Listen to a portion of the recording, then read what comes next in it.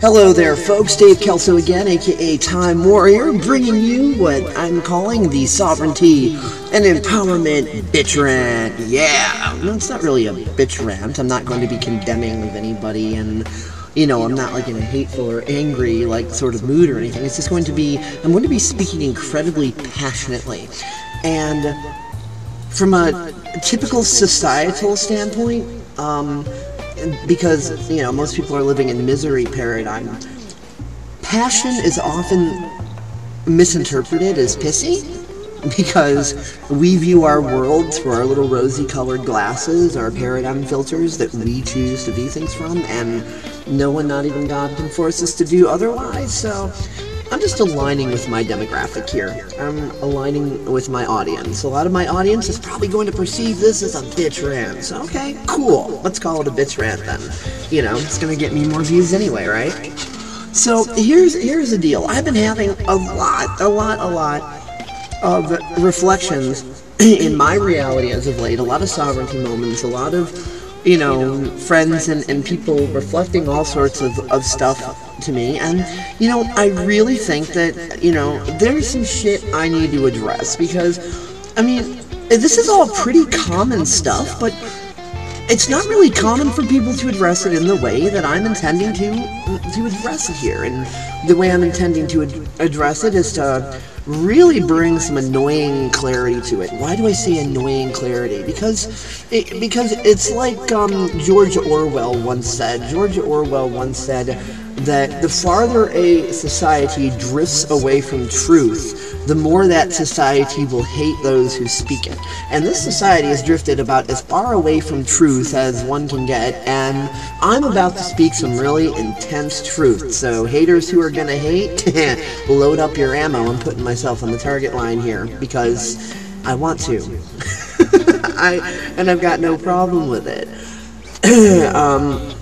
It's just, oh my goodness, really, really interesting experiences, because I guess you could say the main theme is like how not only we judge ourselves, but how we use that self-judgment to filter our view of everyone else and then try to force other people to align with that view. And I'm going to give a few specific examples where I'm, shall we say, allowed to name drop. I'll name drop, and where I'm not, I won't. And by allowed, I just mean, where it is in path of least resistance, you might say.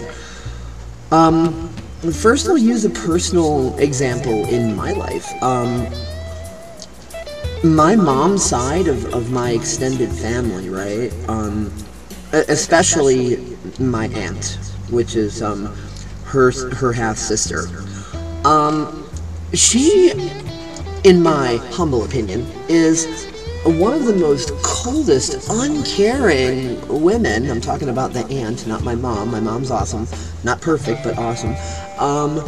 My aunt is one of the most coldest, uncaring, frickin' apathetic, discompassionate people to ever walk the earth. And, as I was growing up, it's like, that used to like really hurt me. And my aunt has always been really cruel and cold towards my mom as well. And like my aunt is also a coward, so she doesn't really have too much balls to talk all the shit about the person she's talking shit about, but behind people's backs, she's more than happy to talk. And a long time ago, I got tired of her just talking all this shit about my mom to me every time I would see her and my mom wasn't there.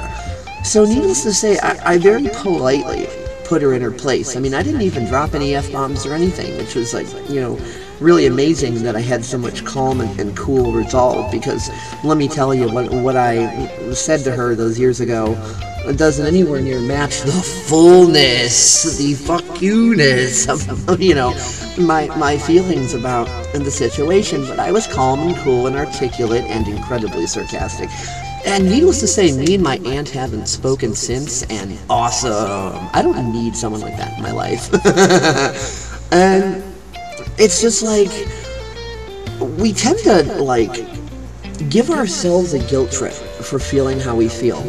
You know, we tend to have this idea like, oh, well, I think that person's an asshole, but, you know, I really shouldn't be thinking that person's an asshole, because then that's judging them, and, you know, everybody's good at heart, right? And and people are just going through what they're going through, and I really shouldn't judge people, and that makes me a bad, horrible person. And no, it doesn't. That's not judgment. What judgment is allowing a force of will upon yourself and thus forcing your own will on others. Judgment is saying that you're not allowed to think someone's an asshole. Well, let me tell you, thinking someone's an asshole, that's just an opinion. And as long as you give everyone else the right to their opinion too, then there's no judgment charge. Because when you think someone's an asshole, all you're really saying is, you know, their personality, their attitude really isn't a cooperative component to my life. It's like trying to drive with the parking brake on. So of course it's not really going to get you anywhere if you're driving with the parking brake on. So when we think about judgment and we condemn ourselves about, oh my God, I'm passing judgment, I shouldn't do that, it's like saying, you know, if I don't drive with the parking brake on, I'm in negative judgment against the parking brake, and I'm being this horrible, terrible person, and I shouldn't do that. No, if someone's an asshole, you're an asshole. It doesn't necessarily mean there's no hope for them. It doesn't mean that they're, you know, a terrible person deserving eternal damnation in hell, or, you know, anything like that. You know, you don't even have to go there. They're probably just a person having a lot of problems and not knowing how to deal with it, and they got their own emotional negative feedback loops that are sending them down an abyss. But you can't force your will on them to save them from that situation. They're going to do what they're going to do, and they're going to see the world through their little paradigm filter glasses, no matter what you say about it, no matter what anybody else says about it. Not even God can do anything about that, okay? All you can do is be sovereign and stick up for yourself and decide for yourself what you want for your life. Because society trains us to stick up for our individuality, but at the same time trains us to take everyone else's expression of individuality as an attack on our own. We have this, you know, built-in internal Nazi that the educational system and society has put there, which, by the way, our educational system is built on the Prussian system, which is based in neo-Nazism, and if you don't believe me, look it up. Their objective is to compartmentalize everything, make it more like a military or a prison, that sort of infrastructure, like a meat packaging assembly line, to remove critical thinking from the system, to just create blind, obedient sheep that are kept beaten down by repression, because it was thought by the people who came up with this wonderful system of ours that the reason that a nation loses a war is because they have military personnel who think for themselves too much. So you gotta stop people from thinking for themselves. So, I mean, you know, hey, if you don't believe me, look it up online. All the historical information is there. It's public domain, you know, human historical record. They just don't teach it in school, and it's no wonder why. Another aspect of this stupid, you know, condemnation bullshit that we do to ourselves and that other people do to us, and sometimes we do to others, the whole idea of, get a job, you slacker. I mean, especially, like, there are so many people these days with amazing creative capability, and especially in the 21st century, so many avenues to make major money, especially online, using your creative abilities. But as soon as you try to use your creative abilities to make money online, you're presented with, oh, well, you need to go get a real job. That's not going to get you anywhere. That's not going to make you any money. And the reason people are saying that to you is, like, they're expecting you, like, oh, well, if you were just so good, then you're going to make $1 million a second. And if you're not making $1 million a second, then what you're doing is never going to work. So you need to go be a slave at Walmart. And it's like, what? That's like saying, you better plant a tree seed today and have a 40-foot tree tomorrow. And if you don't, then you're just deluding yourselves about the existence of tree seeds. Tree seeds are a myth, they're a delusion. It's like, it's completely fucking neurotic. The accepted norm is that if something is way overpriced and we're being bent over and raped, that's legit. And that if something is fair priced and operating on a system of fairness, something that actually works efficiently, that, oh, that must be a scam. I'd ask if you people are out of your goddamn neurotic minds, but I already know the answer to that. And then you've got your people that are working these lap of luxury, really, you know, high-paying jobs that the very minority of people work, like 6 figures and higher jobs, but they're still in the rat race. They're still in that paradigm to where they're busting their ass for that money, but they're busting their ass surrounded by people who are kissing their ass and driving around in you know, limousines and, you know, luxurious jets and whatever else. So even if they started from the quote-unquote poor and worked their way up, they've forgotten how the other half lives. So when they see someone else who's struggling and trying to make it, and especially when that person has decided to take it upon themselves to be entrepreneurial and use their God-given artistic gifts to make money with the 21st century paradigm technologies that are available for us to do it, all of a sudden they're saying that, oh, well, if you don't get a minimum wage job at you know, fucking Walmart, bend over and be someone's bitch, then you're not going to succeed in life. And, you know, they're berating the crap out of you. And most of these people are probably older. You know, they're used to, like, you know, what life used to be like in the 60s, where you could be in your teens or 20s and just go out and get a job, and, you know, 10 years later you've worked your way up and, you know, everything's great and you've got money in the bank and the house and, you know, standard family and blah, blah, blah. But you know what? That's the American dream. And as George Carlin said, they call it the American dream because you gotta be asleep to believe it. I mean, seriously, in the real world where most of us live, you have rich people becoming broke, unable to, you know, pay their mortgages, losing their jobs. You've got families becoming homeless. You've got tens of thousands of people being laid off all the time. You know, I mean, it's really getting difficult. It's even being addressed in Congress. There are videos where you can see people in Congress stepping up and saying there's a war, and they're not talking about any war in the Middle East. There's a war, the top 1% billionaires and trillionaires against everybody else, and the gap between the ultra rich and the ultra poor is widening.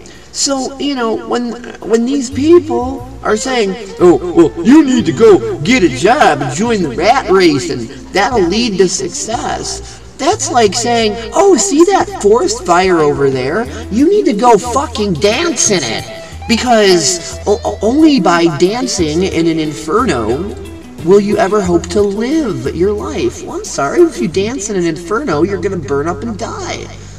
And that's what people are doing. They're burning up and dying by, you know, there are people going into, with what little money they have, going into transportation fare or gasoline debt, going on job interviews for jobs that there's no way in hell they're going to get, because for every job position, even if it's a bagger at Walmart, for every job position you've got like 2,000 applicants, because things are that bad. I refer to this as the job lottery, because you're spending money on transportation fare and whatever to get your ticket, your lottery ticket, to maybe win your slave position, your paid indentured, you know, servitude. And, you know, another thing that I've been experiencing is you've got these, like, so-called, you know, even in the various entrepreneurial movements and stuff, you've got these so-called, you know, team leaders that are encouraging people to be independent and sovereign and be their own boss, and yeah, you can live the good life and make all this money and whatever, but they've got this holier-than-thou, my way or the highway fucking attitude. And, you know, when you look at them and you see what they're doing in their lives, they're not doing much better than you are, and you're looking at them like, well, wait a minute, I see that the tools and everything that they're offering do have valid practical application, and if we learn how to use those tools, they could be of benefit, but who the fuck are they trying to tell me that I gotta use those tools the way they say I gotta use them? It's like, wait a minute, what? You know, in this society, we've allowed the tools to become our masters, and we're seeing the instruction manual for how to use the tool as the instruction manual for how to live our life. It'd be like if you're going to use a hammer to build something with a project, that the application for how to use that hammer, if you misunderstand that to be the application for how to live your life, well, living your life like a hammer doesn't really sound so fun, because it means you're beating up and getting beat up, you know what I mean? That's what a hammer does, whack, whack, whack, whack, and I mean, it's ridiculous, and it's neurotic, and this is where we are. And I'm not in any way trying to be negative or pessimistic, because there is obscene opportunity for anybody who really wants to see it and get on board with it. I mean, when you've got shit, when you've got fertilizer grow your garden, it's all a matter of mindset. It's all a matter of perspective. It's all a matter of how you view it. If you view a tool as the scary demon victimizing you, then you're not going to be able to use the tool, much less use it efficiently. So circumstances, no matter how quote-unquote negative they might seem, are opportunities for growth and expansion and prosperity. But society trains us all to be a bunch of pussies. It really does. We look at opportunity and we get scared shitless, and we go into clinical depression, because all our lives we've been taught you're worthless, you can't do anything your way is wrong, everybody else's way is right, how dare you be yourself, how dare you feel what you feel, how dare you express yourself. Well, you know what, with nothing but unconditional love in my heart, without any judgment whatsoever, I say fuck those people. I mean, honestly, fuck those people. I don't mean that as a negative, like, oh, they're so evil, there's a place in hell reserved for them. No, I mean that as fine. I respect their right to be miserable in their life if they want to, but that's just not my fucking cup of tea. And apparently my mission in life, for those of you who believe in God and life missions, my mission in life is apparently to piss society off as much as possible, and the more the better. And the reason I say this is because apparently in a society based on mediocrity and misery, the more you respect your own right to be yourself, and the more you respect everyone else's right to be themselves, the more people you will piss off, and the better you get at it, the more angry with you they will become. And you know what? Good. I think y'all deserve to be angry. And I don't mean the term deserve in the moral sense, like, oh, you've been a naughty boy, you deserve to go in your corner. No, I don't mean that. I mean that what you put out is what you get back, and that maybe if anger, extreme anger, is what it's going to take to wake you up and snap you out of your hypnotic fucking trance from parking your fat ass in front of the fucking TV, believing all the bullshit that's on the news that's programming you to be someone you're not. If that's what it's gonna take to wake you up and go, oh, wait a minute, I'm a sovereign human being and I have the right to be who I am, whatever that means, and it doesn't make me a bad, horrible person. I'm just as wonderful and genius as everybody else out there, while simultaneously just as flawed and horrible as everybody else out there, and everything in between. Level playing field. We're all human.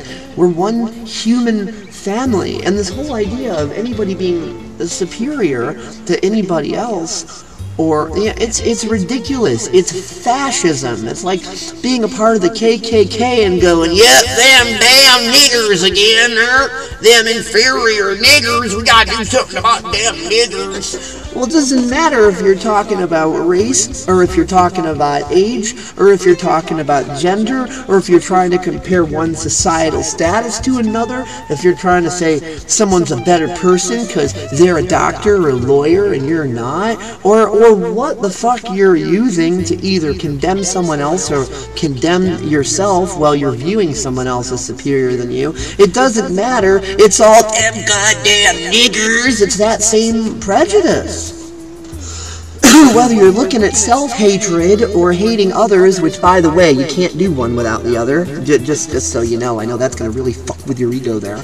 But, it's all the same thing. And to try to think that it's different things, you're just deluding yourself. In all honesty, you're being neurotic and delusional to think that these are all separate things. Like you can say, well, I'm better than somebody else because I make $150,000 a year and they don't. That's just every bit as fucking prejudice as going, damn niggers. It's just as prejudice.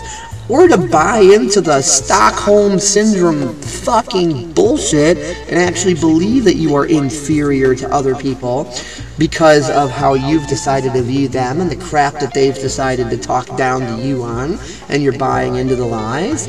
That's still falling into the prejudice. And so you're going to have prejudices against other people equal to the prejudice against yourself, you know? And you know, me speaking out like this and saying this sort of stuff, yeah, it's gonna piss a lot of people off. I'm gonna offend a lot of fucking egos today, because ego wants to feel justified. Ego wants to look at me and going, Dave, you're being so negative. Stop it, you naughty boy. Oh, you're being so negative. No, stop it. Oh, my bleeding ears. Well, you know where the fuck the stop button is, bitch. There's nothing, you're not chained to this video, you know? Go find the stop button. Yeah, simple as that. But you know, ego wants to feel justified. Ego has an addiction to feeling right. That smug, arrogant sense of, oh yes, I'm so right. And some people, they're so addicted to being victimized that they have an addiction to feeling wrong. Oh, I'm wrong again, and everyone else is so right. You know, Stockholm Syndrome, folks. It seems like the whole planet's got it. I mean, look at what we're doing. We're letting a few morons, top 1% elites, make the rest of us slaves, while we're dancing around chanting, oh, we're free, freedom, yeah, freedom. Oh, shame on that Obama. He's taken away our freedom. You never had your freedom. He's only being a truthful dictator, whereas all the other dictators before him have lied to you and tricked you into thinking that you had freedom. So he's just basically the most honest dictator, and by honest I don't mean he's never told a lie. Obama's lied out his fucking ass. By honest I just mean that he's immediately showing his true colors, and he's not dancing around the idea of screwing us over. He's just bending us straight over and sticking it in and pumping us hard. You know, he's not pretending that's not what he's doing. He's just like, man, you know, he's getting up there and going, I got 2 words for you, predator drones, motherfucker. So, don't fuck with me. I'll fucking kill your ass and kill your children. I've killed so many children as it is. You're next, you know. I mean, he's not making any qualms about it. He's getting up there like fucking gang lord, bling bling, going, yo, sup, man, sup. I'm gonna put a cap in your ass. And you know what? I'd be saying the same thing in the same way if he was white, too. So don't even try to play the race card for all you fucking morons that are gonna try to bust on me for that shit. Obama bombs the little children, all of the children of the world. Red and yellow, white and black, he'll hit them with a drone attack. Obama bombs the little children of the world. Yeah, so I'm you know, you see where I'm going with that. Anyway, before we get too far off tangent, you see what I'm saying here. And lately, I've just had it reflected where people are having a lot of difficulty really standing up in their sovereignty because they're feeling guilty. Like, oh my God, I can't do that because then people might not like me. Fuck 'em. If people don't like you, that's their right to not like you.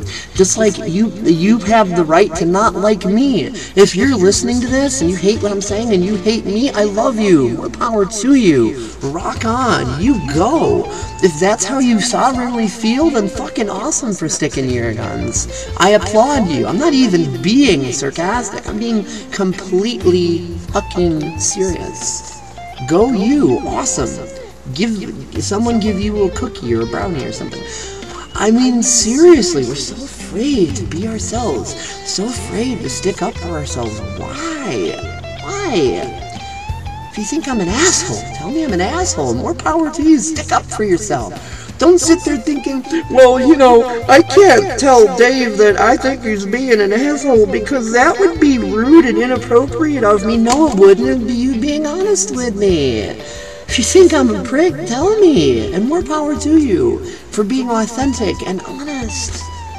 You know, I'm sorry, but no matter how much sugar coating you put on dog shit, it's still dog shit. Dog shit is the lack of authenticity. It's not honest, you know? So it doesn't matter how much you sugarcoat dishonesty. It doesn't matter how much you pretend to be polite. Ooh. It doesn't matter if your truth inside of you, if the true, genuine feelings inside of you is, that motherfucker, then saying, oh yes, hello, please, thank you, isn't this such a nice day, and pretending to be all cheery and polite, then that's just a facade. That's bullshit. That's a lie. You're being a liar. You know, there's nothing wrong with being authentic about what you're thinking and how you're feeling. There's nothing criminal about it. There's no reason to feel guilty about it. You're not doing anything wrong. As a matter of fact, anybody who has the balls to be authentic and honest, fucking God bless you. Even if you don't believe in God, may He bless you anyway. You know, I mean, have some balls to be yourself. There's always going to be people who are going to condemn you, and half of them or more are going to be your so-called friends, and a great many of them might even be your so-called family. But you know, if you respect their right to be who they are, as much as you respect your own right to be who you are, if you can bring yourself to do that, you'll start to love them for being condemning. You'll start to love the fact that, wow, they're being authentic with me about who they are. This is the misery that they're in, and they're being honest with me about it. They're not bullshitting me. They're not feeling one thing and saying another. They're coming at me with their misery, and they're saying, this is who I am. Now, who are you? Well, now you have the choice in who you want to be. You can either align with their misery and become a clone trooper and end up just like them. Or you can say, you know what? That's not for me. And no matter how much resistance you put on me, I'm just going to be me. Do whatever you want in my direction. Attack me however you want. Do whatever you want. You're not going to change the fact that I am who I am. And I'm going to continue to be who I am, no matter what. And if you can stand in that empowerment and in that sovereignty, if you can really bring yourself to believe that about yourself, then you will notice that it's very, very easy and effortless to stand in that place. And you will notice that for someone to try to tear you down out of that place, repeated failure after repeated failure, they will keep wasting their energy, and it will require more and more energy on their part, until they just wear themselves out and say, fuck it, you know, I don't have the time or the energy or anything for this anymore. And, you know, they'll go look for somebody else to fucking subjugate. Somebody who it's not so much trouble to beat up on, you know. And also on another note, most people don't even know that they're doing that to you. I mean, my God, we think that when we feel attacked that, oh, it must be some evil knowing plot from the other person. Well, they usually don't know that they're stuck in their paradigms, and my phone's ringing, so I'll end this video on that note. God bless and take care.